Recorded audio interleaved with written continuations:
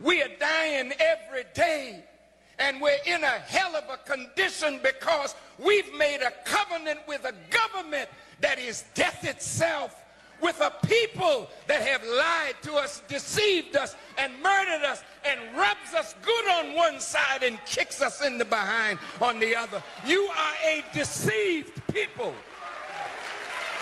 And you take one for a friend, and the other burns you. You got some good white people. No. This is real. You have good white people who want to see this covenant successful. But you're not dealing with them when you dialogue. When you sit down with Bush, who are you dealing with? And do you have what it takes to deal effectively with him? All you can do is petition. That's all you can do. You sit and you confer.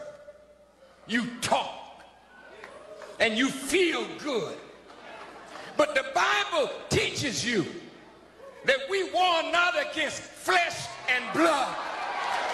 The white folk that you have good relationship with, that's flesh and blood. They don't have the power.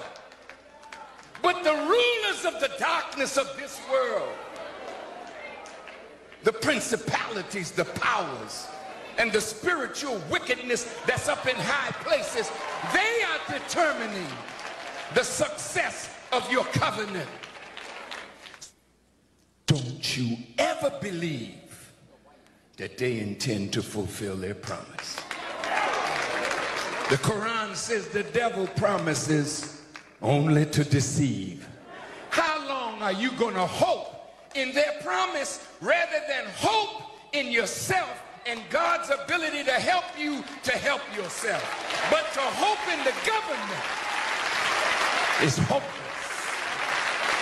This is a government that the founding fathers said, whenever a government fails to guarantee life, liberty, and the pursuit of happiness, that government either needs to be reformed or abolished. Now, when are you going to stand up? Because you don't have the juice to reform it.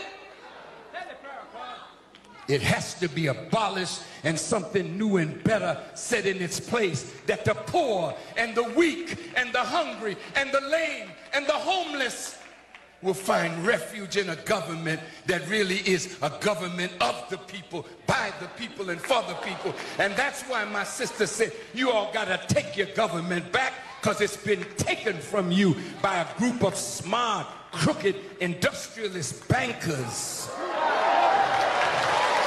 You all know what I'm talking about.